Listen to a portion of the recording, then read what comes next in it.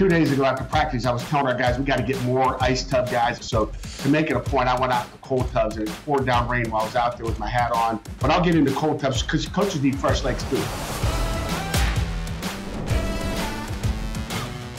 Hello, welcome to Always College Football. Today is Tuesday, August 9th. We hope you're enjoying the show wherever it is you're getting the show, whether that's on the ESPN YouTube channel or if you're here with us via podcast, whether it's Apple or if it's on Spotify. We really appreciate you being with us. He's Mark Kubiak.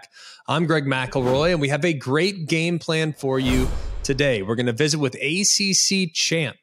That's right. The Pitt Panthers head coach, Pat Narduzzi, will join us here on Always College Football. We're also going to look at the ACC Coastal in a division that has really had so much different representation in the ACC Championship game. 7 different teams, by the way, in the Coastal have been to the ACC Championship game. So we're going to look at a couple teams that might make it more difficult for Pitt to repeat. It might be a tough hill to climb. I think that division is actually significantly improved here in 2022. So without much further ado, let's get to it. He is the head coach of the Pitt Panthers. He's Pat Narduzzi. So thrilled to now be joined by the ACC Championship head coach Pat Narduzzi of the Pitt Panthers. Coach, what's going on, my friend? Hey, not much. Just in the middle of camp. I appreciate you having me on today. It's the grind of camp, and our kids are currently down in their training. But just got a nice text message from our trainer saying our kids are taking advantage of a recovery day. They're down in the cold tubs, the hot tubs, getting rubbed down, getting massages. So it's a great day. It's a different breed of player now, isn't it? They're very focused. They all want to be great players. They all want to go pro. Like my idea of a recovery day during camp was going to the pool. And I'm not talking about the cold pool. I'm talking about the actual pool at our apartment. So it's changed a little, hadn't it? It really has. I mean, we've got so many more things for our kids, resources for our kids, whether it's the hot tubs, cold tubs, our strength staff, 5 guys down there. Mike Stacchiotti runs that. Of just rolling our kids out. They got this thing called Big Bertha, and it must weigh 60 pounds, and they let the kids lay on their stomachs, and they roll these kids out, and they love it. So, it's almost like going to the spa. It's a spa day for our kids in every respect. Do you ever get down there and go to the spa yourself, Coach? You know what? I don't. But coaches need to take care of themselves as well. But 2 days ago after practice, I was telling our guys we got to get more ice tub guys. I mean, the DBs. I think the DBs are they have this thing about being in cold water. They're afraid of the cold and they don't want to go in there. And they run a lot during practice. So to make it a point, I went out in the cold tubs and it poured down rain while I was out there with my hat on. But I'll get into cold tubs because coaches need fresh legs too. Yeah, but I don't know, Coach. I mean, I've seen you go through the chutes and stuff. Old defensive coordinator, like you want to get down there and fight a little bit in the trenches, don't you? No doubt about it. Try to get as dirty as we can. And I've always felt that way. I think when you're out there with the team wants to know that you're not just sitting with a clipboard as a coach taking notes, that you're kind of involved in what's going on. And, you coach a little bit. I don't like to step on our coaches' toes, but I want to be involved. And I want to make sure that, I'll wear a sweat jacket out there, when it's 98 degrees out there, try to just sweat like they are. So I know what they're going through. So I want to feel the heat like they do. Oh, it's a dry heat, though, right? That's what you guys all say up north. It's like, hey, it's a dry heat. Don't mind that it's 98, but it's a dry heat, right? There's no dry heat up here. That's Arizona. It's dry, okay? Up here, it is a humid. You walk out the door, and you get wet, even when it's 98 and sunny. I mean, you get soaked immediately. So it is humid here in the Midwest. No, what a wonderful place. I love that city this time of year, especially with the baseball and obviously leading up to Steelers camp, what you guys got going on. It's really a lot of fun to be up there at this time of year. I want to know, Coach, I mean, you're coming off a championship. It's a whole lot harder to go into the season wearing that target. So what's the off season been like for the ACC champs? Greg, we've had a great off season. I don't look at it as, is where the target, or it changes what we do and what our really our prescription and our medicine has been for, how we got where we are. We're just going to keep doing what we do. I don't want our kids to look at it any different way. We're trying to win a championship in 22. We did it in 21. That's behind us. It was a different team. It was different players. I mean, there was a guy named Kenny Pickett at quarterback. We've had some good defensive players. I mean, DeMar Mathis is with the Broncos as a corner. He was a lockdown. He was our best corner. Both of them did play in the bowl game. So I don't look at it as, it's moving on to the next year. I think our kids have taken that. They want to do something different. They want to do it better. They want to be undefeated. And, we're just trying to get better every day as a Pitt football team. You're one of the more interesting teams when I think about last year, Coach, because I think about what was, and it was a sensational season, winning the ACC, getting to the New Year's Six, having a chance to win your New Year's Six game, even though you guys were very much depleted going into that game. And yet you lose 2 games in the regular season by minimal points. To think what could have been versus what was, granted, thrilled with what you were, but it still feels like there's something to strive for here coming into this year. So have you noticed that sense where, yeah, hey, we're proud of what we did, but there's still a level of hunger surrounding Pitt football this year? There really is. I mean, you look at the Miami game that we lost at home. We lost it. We felt like we had, a stop on a coming out situation by their offense, potentially a safety to end the game and win that game. And then we lost to Western Michigan. And our kids look at that and go, we left a lot on the table, and, you end up being -3 in the turnover ratio against a really, really good Mid-American Conference team of Western Michigan. It's still, you're -3 in the turnover ratio, and you couldn't beat St. Mary's by the Sea had you have -3. So we got to get more turnovers. We got to protect the football. And, our guys know they left a lot out there, and in 22, they want to try to fix it. Well, obviously starting in the trenches is a pretty good place to start with what you bring back on both lines of scrimmage. Let's start with the offense. Knowing that you're so solid up front, what will that allow you to be offensively now heading into this year as compared to maybe what you were last year with a little uncertainty at that position? Yeah, our offensive line is deep. It wasn't as deep in the spring with some injuries, but we've been able to stay healthy so far, and we plan to stay healthy because we're really too deep on the offensive line. We feel like we've got some great guys in that backup role that could go start in any game. So we feel really deep on the offensive line. They're more explosive up front. They're stronger than we were a year ago. When you look at our squats and our benches, we're in great shape. We've had nobody go down with any heat exhaustion through camp, and it's been really, really extremely hot up here in the northern Midwest here. So it's been a heck of a camp, and our offensive line is going to be strong.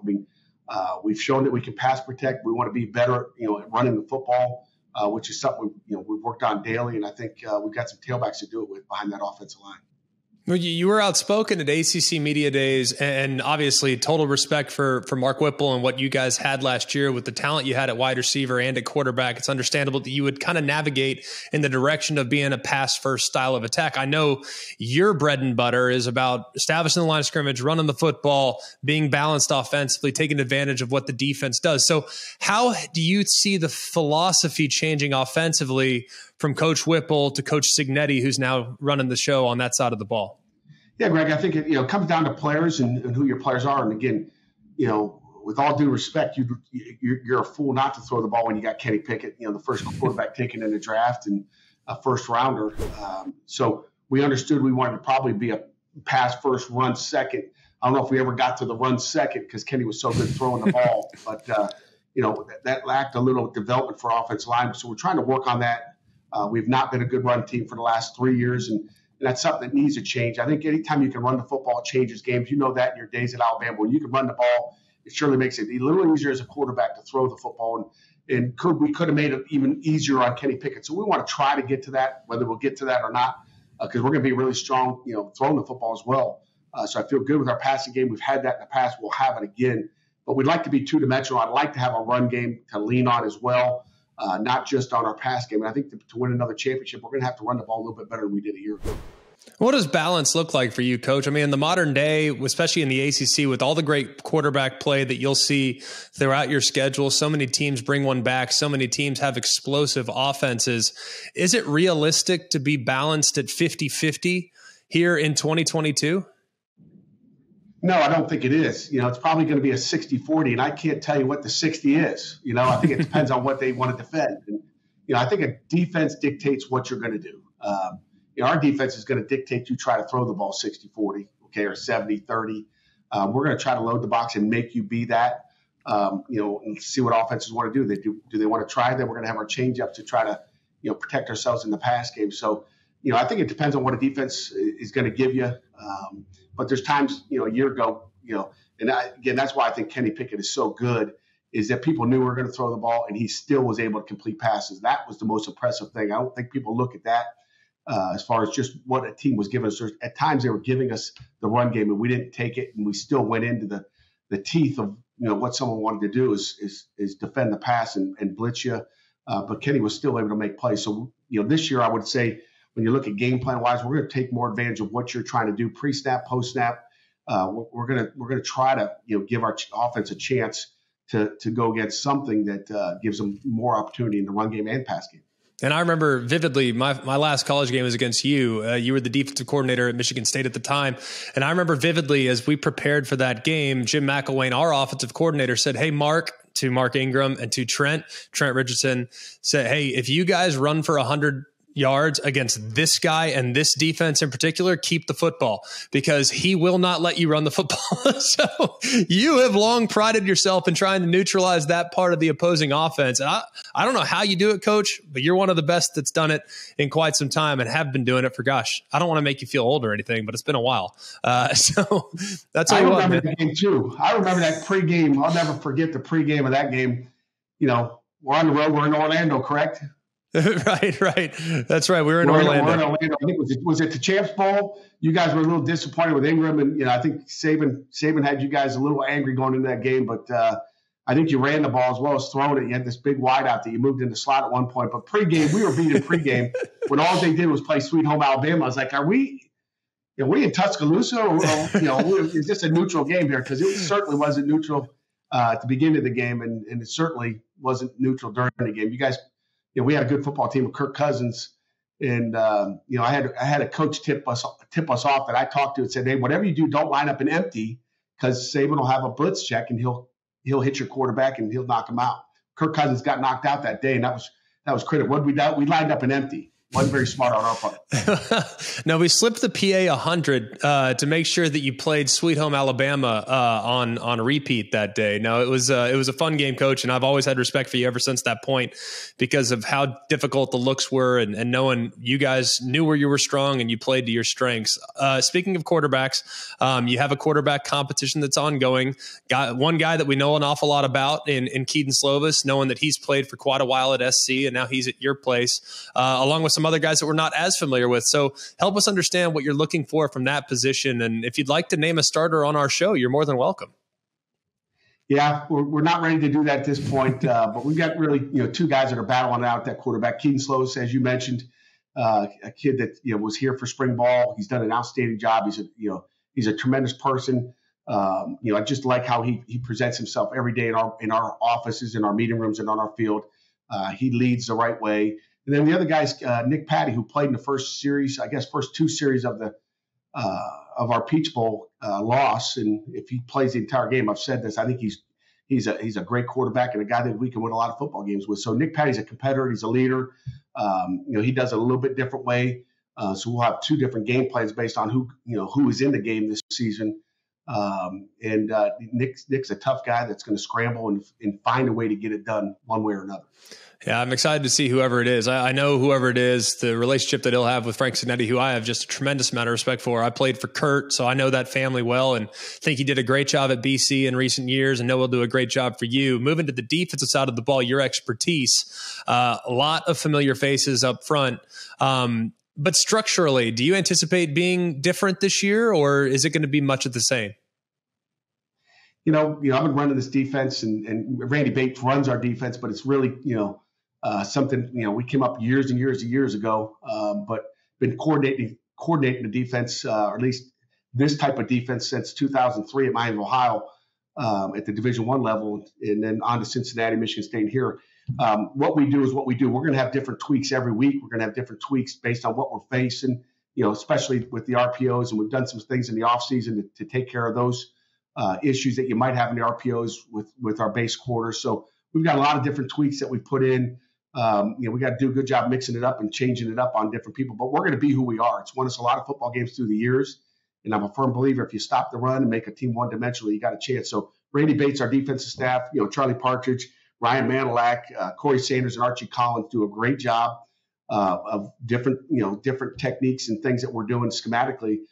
They've tweaked it through the last really 5 years as far as what we do, and we got our base, and then we've got all the different things that we'll branch off into. Yeah, I'm excited to see what you guys look like on that side of the ball. I think you got some dudes that can flat out get after you. And as a quarterback, I'd be a little concerned facing that front four on a weekly basis. Hey, look, we know who's week one. We know at this point of fall camp, you're focused on you, as you should be, competitions, getting better, player development, etc. But let's not ignore the elephant in the room. The backyard brawl returns. And we're all happy as fans of college football. With realignment, we've lost some of these historically great rivalries. So have you noticed a different sense of urgency amongst your team, knowing that who's going to be there that first Thursday when you guys tee it up? Yeah, I think they certainly know, and I think they knew through June and July that we weren't opening up with a cupcake. It's a really, really good Big 12 football team in West Virginia. It's going to come into Acrisure Stadium on September 1st, and our guys will be ready. I think that, they're embracing the rivalry. They understand what it is. They understand they're just down the road, and they'll come in here. They're tough. They're physical, and they will be scrappy, and it's going to take every bit of energy and effort and passion that we have here at Pittsburgh to beat them that day. And Coach, you've been a part of rivalries at Pitt. Obviously, the Penn State game that you guys have played a few times, not recently, but a handful of years ago. What do these games mean to you as a coach, knowing that obviously it clearly means an awful lot to your fan base? Yeah, I mean, it becomes personal. I think, first of all, I think the Panther Nation, would like to beat West Virginia. There's some disrespect, from down south that I think the Pitt fans feel through the years, whatever it may be, whether it's happening in the stands, happening as you walk in the stadium, or happening as you drive into the stadium, whether it's in Pittsburgh or down in Morgantown. So I think our fans are passionate about it. They've felt it in the past. I've been, a part of a bunch of great rivalries through my career, and it becomes personal for your family. It becomes personal for every coach on our staff, our kids. We'll embrace that rivalry. I really do think there's some rivalries, and I'll go back to what really hit me, as a Michigan State coach was when we got beat by Michigan in our first year there. Chad Henningham to Mario Manningham on a last second pass that beat us, and the next day in school, all my 4 children had to take it. Because they were in English class or science class or phys ed, and the topic of the day was how did Michigan State lose that game, and it became personal. And I said I'm not going to do that to my wife and kids ever again, because it was abusive the next day in school. It was not kind, and I didn't appreciate that by any of the teachers that day, and I won't appreciate it today. So we have to protect our backyard. We got to protect Pittsburgh. We got to protect our families every game we step out on the field. You anticipate that game being pretty physical, or it is the backyard brawl after all? It will be physical. We will make it physical. That's the brand of football we play here in Pittsburgh. Yeah, I've always been in line, Coach, that a team that has won a championship before can do it again. Pitt has obviously won championships, a proud tradition, but it's been a little while since you guys have won the national championship. Now, hey, you took a huge step last year, and you were oh so close to making it to the playoff, what have you. But is it more difficult in the modern era now to win a national championship, or does the NIL regulation, does that help you in some ways get back to the top of college football? I always say this to our players, name, image, and likeness is great, and we want our kids to get paid. But, if you're a player out there and you're going to a school because you're getting paid and you're getting this much as opposed to what you're getting over here, then you made a mistake, and we're going to just see that portal continue to grow. I think it comes down to, who are you playing with, and are you happy where you are? I'm sure in your years at Alabama, you had no regrets because you were there and you walked through those doors to go to work every day and you're happy. If you walk through those doors and you're making a lot of money and you're unhappy, you're not going to be very successful, and you'll underachieve academically and you'll underachieve athletically. You better be happy walking in the building. So we always think it's about people here at Pittsburgh, and I want our guys to be happy. That's why we've been, pretty fortunate to keep, 99% of our players staying here at Pitt. Kenny Pickett comes back for another year. We got an entire offensive line that says, hey, I want to come back for another year. Carter Warren, our left tackle, has a chance to go to the combine, has a chance to go to Mobile and the Senior Bowl, and says, I think I'm going to wait another year. I want to play at Pittsburgh. And I think it's all about the people. Carter Warren didn't get a big payday to come back for another year. Some booster didn't come in and say, hey, this is what we're going to pay. He had it in his heart to play here in Pittsburgh and play for the staff and play with his teammates. And I think that's what's important. It's about the people. So I don't know if it makes it any harder. I mean, the teams get harder. You're playing with different players every year. So, when you lose some players, you got to replace some players.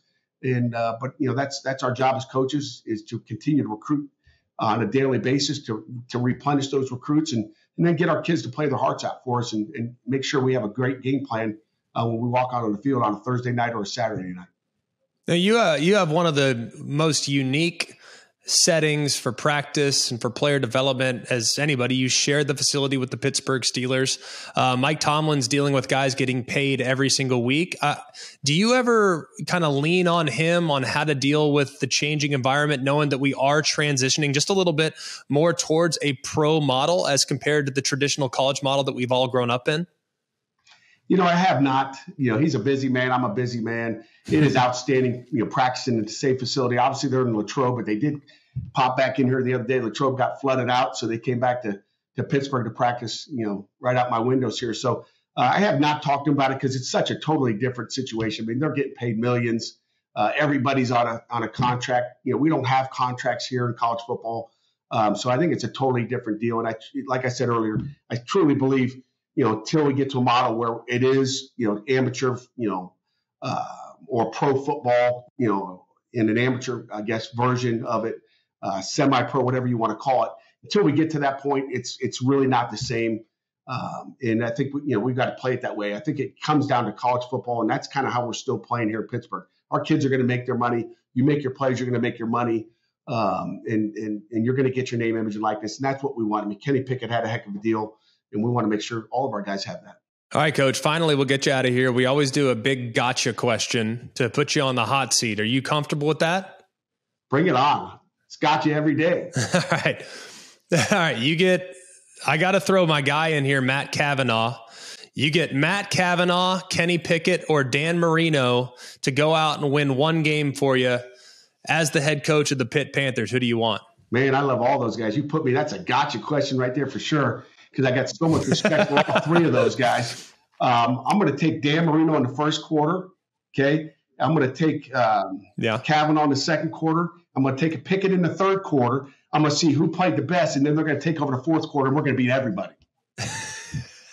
I like that. I can get on board with that. It sounds like the second quarter you're going to lean heavily on the run, because that's what Cav had to ride his route to a national championship. We need to establish that run game, I told you so. But, we'll take whatever we can get. Absolutely, man. Can't tell you how much we appreciate it. Thanks for the time. Congrats on a great 2021, and we look forward to seeing what you could do as an encore here in 2022. We appreciate that, Greg, and thanks for having us on today. All right, that was a great visit with Pat Narduzzi. They're the defending ACC champ, and they're the seventh different team to represent the Coastal in the ACC Championship game since 2013. They're trying to become the first to defend as champ since Virginia Tech did it a million years ago, it feels like. But I think there's actually going to be significant competition coming out of that division. I think it's one of the more improved divisions in college football here heading in to this year. Let's look at a couple teams that might have something to say about Pitt's trip back to the ACC Championship. Let's start with the U. All right. Bad news, good news. We've been doing this for a couple days. Let's keep it going there. We'll start with the bad news. The conversation about Miami is the U back? Well, I loved what Mario Cristobal had to say about it. He said, well, the U is back to work. That's what they have to do. Look, Miami's had one 10-win season in 18 years. They've had one bowl win since 2006 and has yet to win the ACC since they joined the league. Well, in steps Mario Cristobal, who already has multiple conference championships under his belt at Oregon. He's got a Rose Bowl win. He's got a 10-year contract, and it feels like he's got an unparalleled track record as a recruiter. But that doesn't happen overnight. You can't wave the magic wand as a recruiter and as a program builder and all of a sudden expect your team to take the next step. So the conversation centering around, is the U back? The answer is no. The U is en route to being back. I really believe that. The other big question for me when it looks at Miami is that the best teams are built from the inside out. Well, why is it that Miami has struggled along the offensive line for the better part of the last decade?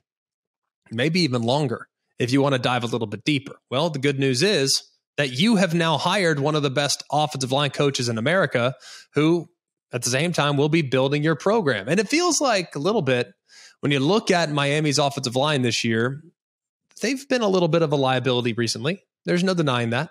They've been an issue for the better part of the last several years, but it does feel like they have some talent coming back. So there's reason to think that they're going to take the next step. And then what do you think also when you think about Miami?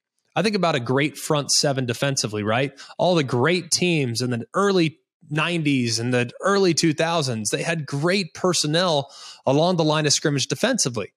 Well, if you look at what they have right now, heading into last year and even into this year, the front seven defensively has not been what they've been in the past. You got to replace a couple key pieces along the defensive front. But another thing is that when you look at the linebackers, man, they missed 1 million tackles last year. Really, throughout the course of the entire season, I called the Michigan State game. It was as if Michigan State, their entire body was covered in Vaseline because Miami defenders are just slipping right off as would-be tacklers. They got to get that side figured out. Those are the three things that were bad news. But how about the good news? One, you have a great quarterback. Tyler Van Dyke, with what he did down the stretch last year, in his final 6 games, his worst passing performance included 316 yards and 3 touchdowns. Worst passing performance. I'd say it's a pretty good place to start. Think about the fact that he outdueled Kenny Pickett en route to a victory. You think about his coming out party against NC State, where he had 4 touchdowns in the upset. He might be poised to take a huge leap here as the unquestioned starter heading in to 2022. Offensive firepower, a little bit of a question at the top. Charleston Rambo, after what was an amazing year, he's now in the NFL.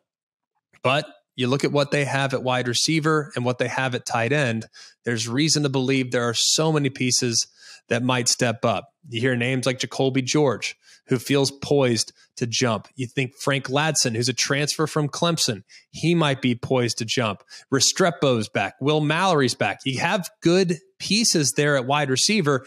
Just not sure exactly what the pecking order is going to be because it doesn't appear, at least right now, like there is that Charleston Rambo bona fide alpha dog number 1 wide receiver. So they got to figure that out in fall camp. The good news is they have plenty of pieces to decide from. And finally, the best news, I think, for Miami this year, you have 2 phenomenal coordinators. Josh Gaddis, we've talked about him in previous episodes, what he's going to do to the offense, probably going to pick up. If you look at the offense last year, they were not a problem. They were able to do an awful lot of good things. Now, they got to be able to run the ball. They got to do better in that regard. But all things considered, the offense has been rock solid. Well, Josh Gaddis going to pick up from where Rhett Lashley left it. He's now the head coach at SMU. Rhett Lashley had things humming a little bit offensively there down the final stretch of the season.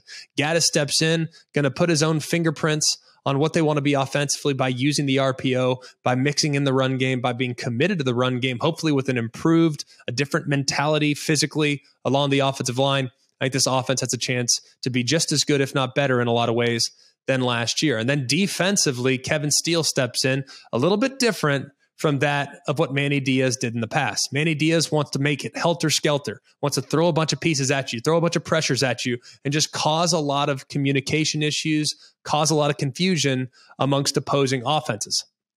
Kevin Steele wants to be a little bit more predictable, a little bit more by the book. And if you look at his stops in the past, whether it be at Clemson, at Florida State, at Auburn, at Alabama, the guy has always been very sound defensively. You know that group's going to play well, and if they can have some pieces step up in the front 7, they'll be in great shape to, I think, be in the top half at very worst in the ACC defensively. Hopefully, they'll be much better than that. Maybe a top 2 or 3 unit by the time the season comes to a close. So that team was close last year, but do they have enough to get over the hump? Those are some of the reasons why they may or may not close the gap with the Pitt Panthers. I'm going to hit you with a whoa Nelly here on Miami, Greg. Whoa Nelly. I like Miami. I like that they're rebuilding, but they play at A&M. I know that's not going to be a big influence on the conference schedule, but they end the season against Florida State, at Georgia Tech, at Clemson, and Pitt. Say they lose that A&M game. I mean, are you telling me that Miami is going to garner enough momentum to win 3 out of 4 of those games down the stretch? Well, 3 out of 4 will be a tall order. Feel good about their matchup against Georgia Tech. I think Pitt will be a difficult one, naturally, as we've already discussed what Pitt is earlier in the show. I think Florida State's got a chance to take a huge step. And hey, Clemson, man, it's a tough ticket. I mean, Clemson, I think, is the best team in the ACC based on what they bring back, and hopefully a boost at the quarterback spot with DJ Uiagalelei, or if it's not him, Klubnik. We'll see how that all unfolds is TBD. But in a Coastal division that could very easily see a little bit of self-sabotage where teams are losing games they shouldn't, maybe Miami finds their way to the very top. I think their schedule's tough. There's no denying that Miami has a very difficult schedule. It's extremely difficult. But they do have the pieces to make me believe that they could take a huge step forward. Now, that's based on a couple assumptions. Front seven defensively has to be better. Got to tackle better. Got to block better. Shoot, man, that offensive line has been an underachiever for as long as I can remember. So, yeah, I feel great about the quarterback. I feel great about the weapons. I think they'll be good at running back. I think they'll be good in the perimeter defensively. But will they be good enough in the trenches is, I think, the biggest difference between what Miami, when they're at their best, that's where they're at. They have unbelievable pieces along the offensive line and the defensive line. Well, Miami is a far cry from that right now. But I need to make sure that Miami falls under the same umbrella as some of the other teams that have done and created some goodwill on the recruiting trail. You got to separate the recruiting trail from where they're at right now. While they have momentum in their program, the hiring of Dan Radakovich, athletic director, that proves to be a significant commitment. The money that seems to be rallying in the NIL and all the things that are surrounding Miami that feel very positive. Mario Cristobal choosing to leave Oregon, a place that was established and ready to compete for conference championships, to go home and press the reset button on a program that really wasn't that far away last year. There's a lot to feel good about the momentum that's been created, but will it pay dividends in 2022? It's a little bit difficult for me to project. I don't think they can necessarily overtake that of Pitt or Clemson, for that matter. I think Miami is still a year away. But when you fast forward into 2023, 2024, 2025, et cetera, it'll feel, I think, like the Miami that we grew up with. Maybe not the dominance that was on display in the early 2000s or the late 80s. Maybe not that level of dominance. But I'd be surprised if we went more than a year or two without them always being in contention, not just to win the ACC, but to potentially punch their ticket to the college football playoff. All right, another team that could be very much in the mix. A lot of people thought they were the team to beat last year. They started the season number 10 in the country, and they fall flat very quickly. That would be the North Carolina Tar Heels. Look, I know that the rest of you guys are thinking, well, North Carolina, goodness gracious, how can you possibly feel good about what they have this year? They just lost a great quarterback. I understand that. Just hear me out for a half second, okay? North Carolina, we're going to do good news, bad news. We'll start with the bad news. They were horrendous on the road last year. Horrendous. They were a cool 0-6 away from Kenan Stadium last year. And the bad news is they have a couple really difficult road games that they need to take into account scattered throughout their schedule. You go to Appalachian State on September 3rd. You think App State's going to be fired up for that one? Yeah, I think that's a safe assumption. I believe Boone has already started the party to welcome the Tar Heels to their hometown. That place is going to be going absolutely bananas. They're a huge opportunity to play an in-state school, a team that you would consider a rival, but a team that might look down their nose at you. I think App State will have their ears pinned back to play hard in that one. You follow that game with a road trip to Georgia State, who's one of the better teams in the Sun Belt this year. Two difficult non-conference games for North Carolina. You couple that with you have road games to Miami, to Virginia, and Wake Forest.